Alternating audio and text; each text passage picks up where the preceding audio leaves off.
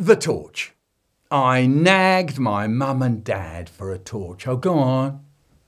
I'd love a torch. One of those ones with the black rub around them. Oh, go on, please. It was no good. I wasn't getting anywhere. Then came my birthday. On the table was a big box. In the box, a torch. My dad took it out the box. You see that torch, he says? It's waterproof. That is a waterproof torch. Waterproof. Wow.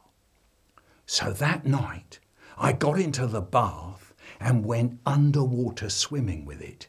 Breathe in, under the water, switch on, search for shipwrecks and treasure, up, breathe, under again, exploring the ocean floor.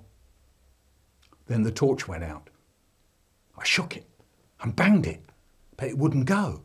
I couldn't get it to go again, my birthday torch. So I got out, dried myself off, put on my pyjamas and went into the kitchen. The torch, it won't work. It's broken. And my dad says, what do you mean, it's broken? It couldn't have just broken. How did it break? I don't know. It just went off. I don't believe it. You ask him a simple question and you never get a simple answer. You must have been doing something with it. No, it just went off. Just try telling the truth, will you? How did it break?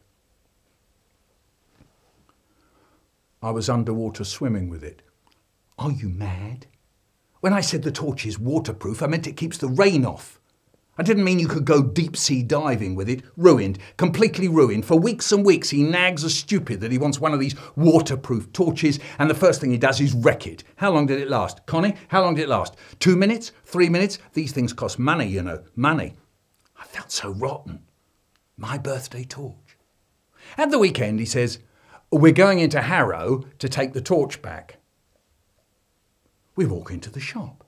My dad goes up to the man at the counter and he says, you see this torch? I bought it from you a couple of weeks ago. It's broken. So the man picks it up. Well, it couldn't have just broken, says the man. How did it break? And my dad says, I don't know. It just went off. Surely you must have been doing something with it, says the man. No, says my dad. It just went off. Oh, come on, says the man. These torches don't just break down.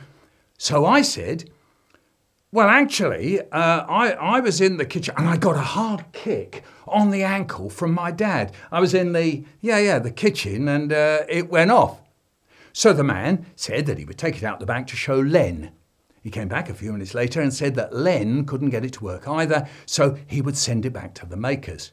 You'll have to have a new one, he says. I should think so too, says my dad. Thank you. Outside the shop, my dad says to me, what's the matter with you? Are you crazy? You were going to tell him all about your underwater swimming fandango, weren't you? Blabbermouth.